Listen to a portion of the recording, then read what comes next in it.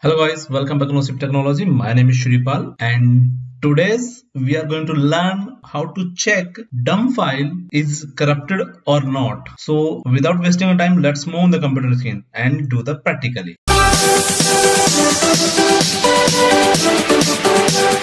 This is my server. First, I'm going to create a Dumpfile. I'm going to export a schema Shripal. Okay, so let me do. It will take around few seconds to export the schema.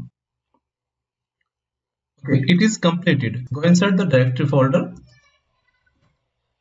U01 export, and we see our both file here .dmp and .log.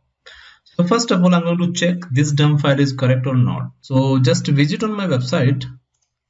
I will put the link of this article in the video description. In that case, we have a parameter which is the SQL file.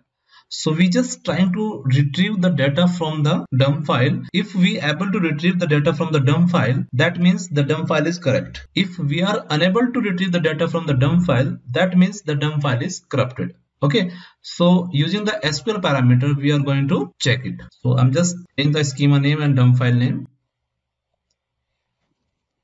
This command actually is not going to import. It is just importing the metadata from the dump file. Okay.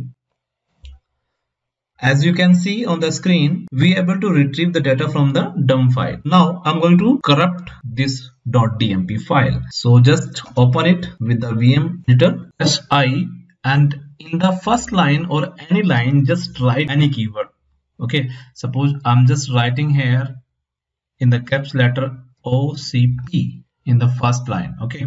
And after that, I'm just going to save this file. Okay. Now again, I'm going to run the SQL file parameter, and then that time -2 is the file name.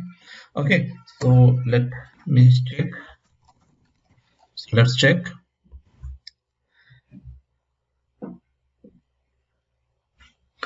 See, this time you can see here it is showing the error. This is the bad dump file. So every time you can just verify your dump file using the SQL file parameter, because the SQL file parameter, when we are going to import any dump file with the SQL file parameter, the parameter will read the dump file completely and generate a .SQL file or .log file. This is the way to identify the dump file is corrupted or not. I hope you found this video informative. Thanks for watching. See you in the next video. Till then, take care and bye-bye.